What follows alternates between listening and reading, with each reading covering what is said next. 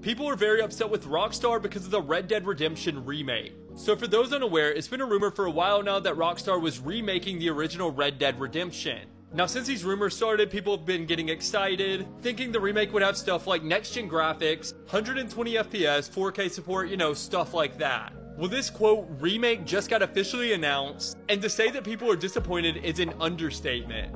You see, this new Red Dead remake is only coming out for Switch and PS4. Yeah, they didn't make a PS5 version. I have no idea why they did that. And apparently it's not even going to have a 60 FPS mode, let alone an 120 FPS mode. It's also going to be $50 upon release, and it's really just a port. It's not a remake, it is just a port. Now since this announcement, basically all hype for the game has completely disappeared. And many people are comparing it to the GTA Trilogy release, which if you don't know was a complete disaster that was basically broken at launch, and just does not look good, especially when compared to mods of the same game. Now this whole Red Dead fiasco also has people doubting the release of GTA 6. Basically people are saying that if Rockstar is going to cut corners like this, then there's no telling what corners they might be cutting with GTA 6. But what do y'all think of this?